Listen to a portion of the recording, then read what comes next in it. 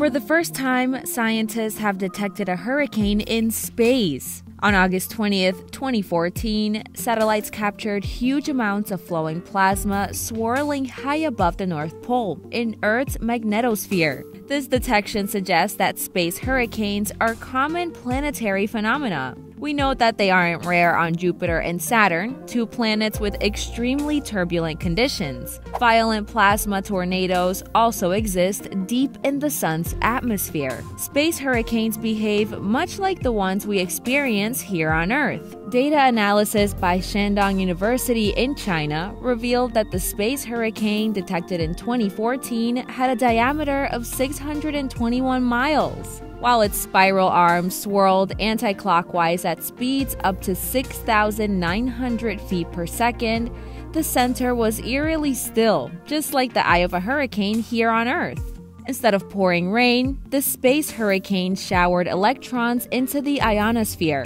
The result was a stunning cyclone-shaped, glowing green aurora that colored the sky for nearly 8 hours. Researchers found that reconnecting interplanetary magnetic fields produces features of a space hurricane, leading them to believe that these space hurricanes are common features in other planets throughout the universe too.